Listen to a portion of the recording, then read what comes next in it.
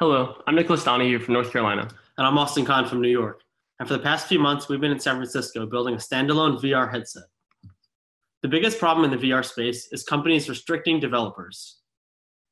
For example, the only existing standalone headset, the Oculus Quest, denies nearly all games submitted to its platform and doesn't allow headset modifications.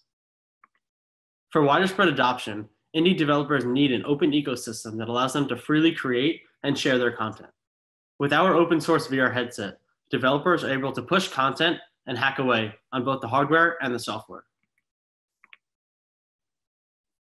We've selected a handful of developers from our community to purchase our beta kit, which consists of the headset components and files, allowing them to 3D print and build their own headset.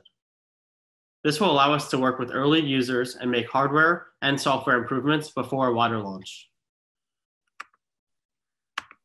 Our headset is one of the first headsets to integrate with the new OpenXR standard, allowing developers to create and access applications on any platform. Over the past few months, we have developed a few prototypes, grown our community to around 1,000 makers and developers, received investment, and grown our team. Over the next few months, we plan to refine our hardware, continue to build out our platform, and launch a Kickstarter. We are currently looking for an embedded systems engineer to help with hardware development and a graphics designer to help with UI and branding. If you are interested or know anyone who is, feel free to reach out to us at atmos.world/careers. Thank you. All right, super cool. I suppose the first question I have is, what existing hardware project is this sort of most like? Is this sort of like Raspberry Pi for VR? Should I think of it as something else? Yeah. We see it as like the equivalent of building a custom PC, but for VR. So, okay. I mean, it's both similar to that and also the same types of people that would be interested. Got it. Okay, so you think this is a business, albeit a niche one, and potentially for sort of higher end users, like the kind of people who assemble their own PC. Yep. Yep. Got it. From a business model standpoint, if you're open, is there anything that you can do or sort of market segments you can address that are maybe more difficult for Oculus or for the other closed systems, in the sense that, you know, if you think about obviously Linux on the desktop, Linux is kind of just a worse, Windows or OS 10 or whatever, but obviously on servers, because kind of the constraints are different, obviously it's been super successful. And so, are there niches or market segments like that where you'll actually be much better off? Yeah, I mean, our main concern is actually getting past the hardware and more into the platform side and seeing how that we can make money off of like services that can build around like developer tools and like analytics around like the applications that people are creating, more so than necessarily the hardware specifically. The hardware is just kind of our entryway into that. Right. Obviously for PCs, you can, you can build a better PC than you can buy, because you can assemble all the components, whatever, and miniaturization and everything else is sort of not that important.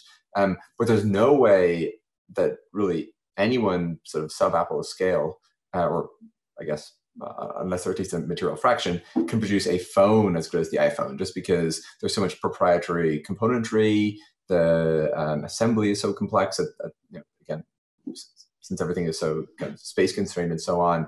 And so, do you think that VR headsets will be like PCs or like phones? Because that sort of seem to have pretty big implications as to whether you can successfully address the high end.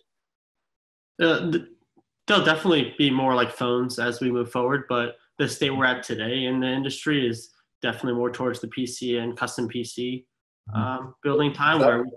Does that mean life will kind of get harder for you guys, such that maybe you can't procure the right components, you can't manufacture the right custom things or whatever? Well, we know that's coming, so we'll adjust. Got it. And so is the idea basically that kind of by the time that happens, that you'll be at sufficient scale that you can have your own custom factories and fabs and everything else? Yep. Kind of the current benefit right now is that there's a ton of different component manufacturers for each given component, whether that's the tracking board or the SBC in the back or the screens. And so we're able to just kind of bandwagon all the other industries that have been like, whether it's robotics or like smartphones, the different things that have led to the creation of these different components at this time. Obviously, there's kind of an open question as to what what the predominant use cases for VR will be. Do you guys have any sort of thesis on that? Like, should one think of this as primarily for gaming, for development and experimentation, for something else? Yeah, so our kind of goal, the way we see it is that VR and AR are going to kind of merge soon.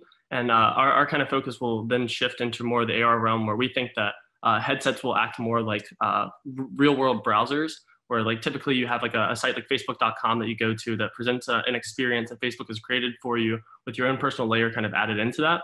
And we think that that will happen in the physical world, where basically physical locations will be like a matrix of different like location points. And with that, each person who owns, like, let's say this house, will create an experience for anyone who comes within that space, and your headset will act like a three-dimensional browser. And that's kind of the future we see. Got it. So sort of if the unicorn frappuccino is sort of this kind of made for Instagram, made for the digital world, sort of physical object, you're saying that will happen much more pervasively? Mm-hmm. Will that support any, I mean, if that happens, is the idea that that will support sort of any VR experience, or it'll be built kind of, the physical world will, be mutated and modify itself to support your headset? Or Well, that's the benefit of building on the web, is that all you need is a browser to access it. So you can even access it with that. There will be an open physical substrate that and platform, I guess, that you'll be one of the clients of. Got it. Okay, and then audience question. If we look back in 10 years and VR is indeed a huge market, what will have been the sort of catalyst and the proverbial Netscape moment? I think there are a lot of little applications that I think a lot of things will end up replacing current hardware. For instance, like virtualizing your workspace is a big thing I think a lot of people think about. And I think when you start to move into the realm of like not having to buy screens and buy like TVs and like physical devices anymore that are what you interact with, but rather they're all virtualized, you get rid of a lot of other markets, and then that grows like VR in general. How far away do you think it is? This idea of no longer having an LCD display in front of me, but instead when I go to work that I'm putting on a VR headset? It's not that far away. The only limiting factor is your like pixel density, because you have to be able to virtualize a mini screen at the same quality, and so you have to have super high resolution of your own screen, and that's pretty much the only limitation. Which like 5 years, 7 years. What? You think it's like 3, 5, 7 years? I think it's within a year. Really? Yeah. I mean, shouldn't that be the Netscape moment? Yeah. I mean, 70-inch, workspaces for everyone. Interesting. Okay, awesome. Well, this is super cool. Thank you. Thanks.